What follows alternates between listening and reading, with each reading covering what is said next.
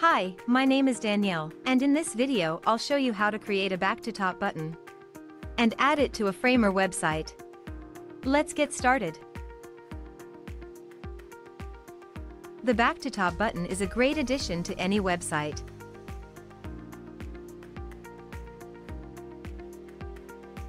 To start, enter Common Ninja website.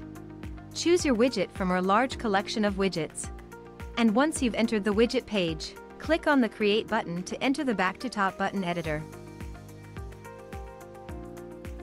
Here, in the editor, you can set the button position. You can change the icon and the button's title.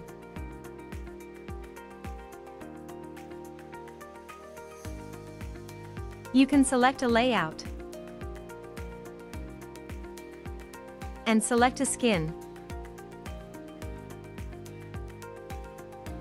In the editor, you can customize the back-to-top look and feel.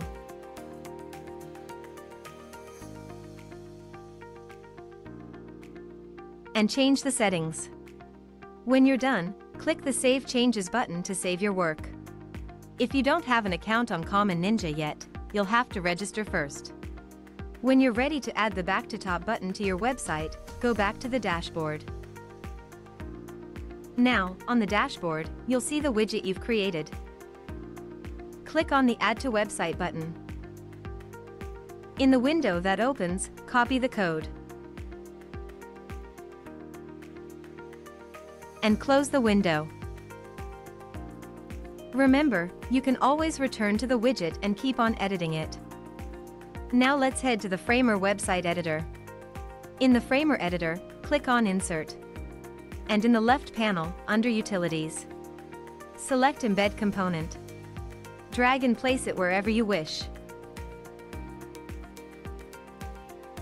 In the right panel, in the Component Options, select HTML. And simply add the widget code you've copied before. And that's it. Now, the back-to-top button will show on your website.